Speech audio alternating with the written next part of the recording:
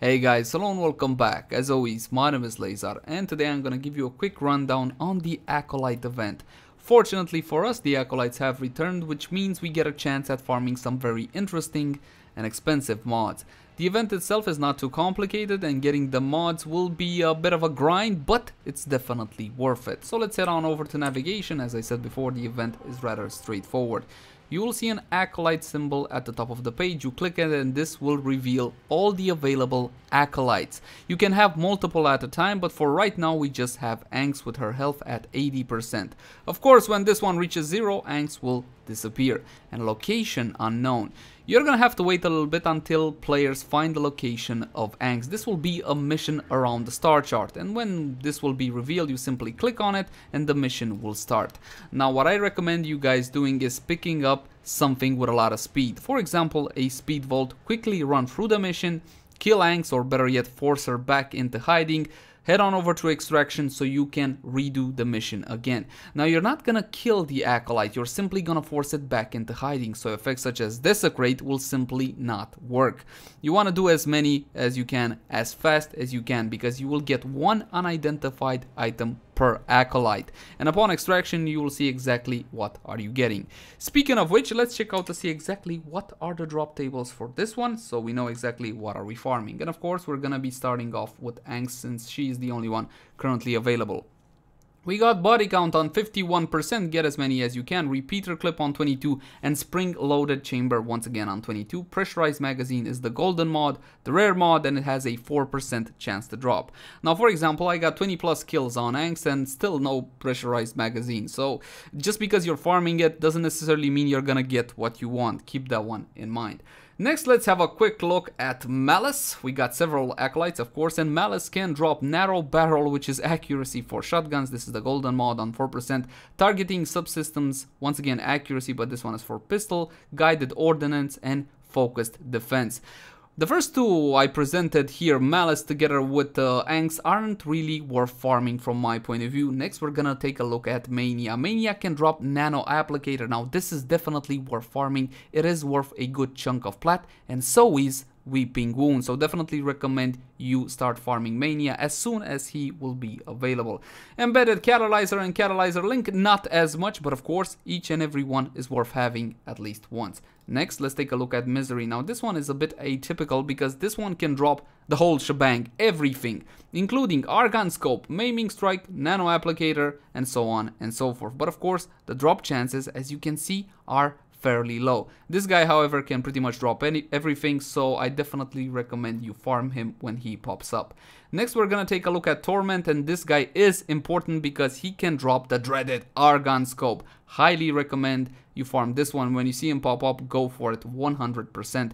And you will see when the important Acolytes spawn, such as this one, their health will go a lot faster down than Angst, for example. Laser Sight, again, crit chance for shotguns while aiming, Blood Rush, and Hydraulic Crosshairs. Now, Blood Rush and Hydraulic Crosshairs currently still are farmable from Lua Spy mission, so don't worry about these two too much. Get that Argon Scope if at all possible. And then the last one is gonna be Violence. This one is also very important to farm because he drops Maiming Strike. Now, I'm gonna be honest here, I'm not entirely sure how Maiming Strike will transition to Melee 3.0, but my guess is it's still gonna be good. Sharpened bullets, bladed rounds, and shrapnel shot. And these are the Acolytes. Now let's have a quick run to see exactly how this one works. And apparently we have found the location of the Acolyte. This one is on Piscina Saturn, and if I remember correctly, this is a survival mission, which is not ideal. Again, the type of the mission can be, well, pretty much everything from a survival to a defense to a capture. Obviously, ideally you want easy, fast missions which you can farm, for example, capture, but it may not always work like that. So we're gonna head into this one. Like I said before, this is a survival against infested folk. Yes, there we go. I'm just gonna simply turn on my World on Fire, and once again the key here is to go as fast as you can. World on Fire against these low level targets should be more than enough, so I don't have to bother with them. And what we're gonna do is simply run through the mission so we can find the blasted Acolyte and extract as soon as possible. But it's gonna be, once again, 5 minutes at the very least, because this is a survival and you cannot kill the Acolyte, get the loot, and then abort the mission, because you will be losing your reward. So keep that one in mind. Now once again, you want to go through the entire mission. Sometimes I found them in closets and stuff, which is definitely not ideal, but you will get a warning on the screen. And normally if somebody else kills it and you're not around, people usually mark the location of the drop, so you don't need to worry too much about it. And I highly recommend you guys doing the exact same thing. If you kill it and nobody else is around, just mark the location. It's the nice thing to do so everybody can get the loot. Now, you guys might be low level, just starting out in Warframe, and you might feel a little bit, well, embarrassed to start doing this, but I recommend you set it to public and let the other guys carry you, alright? It's no shame in that. Definitely farm the event while it's still available. Okay, Tenno, there we go, we found her, we found, where are you? Are you around here? She's gonna become marked. There we go. Virtue gives a strength of 1,010. Oh, you wish. There we go. She spawned on me actually, so I'm just gonna kill her. Easy peasy.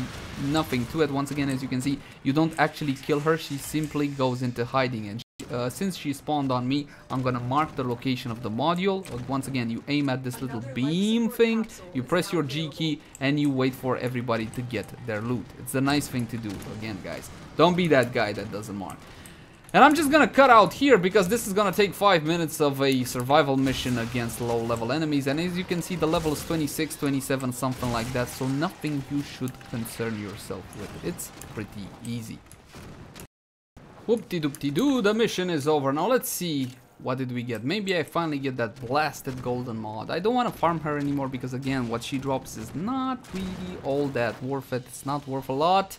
And the reward this time will... Oh my god, actually easy mod gameplay every day. I know. Yes, awesome. Finally, I got my stupid pressurized magazine. And this will conclude the guide. Thank you guys so much for watching. Like, favorite, share, and subscribe if you enjoyed the content. If you have any feedback for me, please let me know in the comment section down below. As always, my name has been Leyzar, and I'll see you guys next time. Bye-bye, everybody. Bye-bye.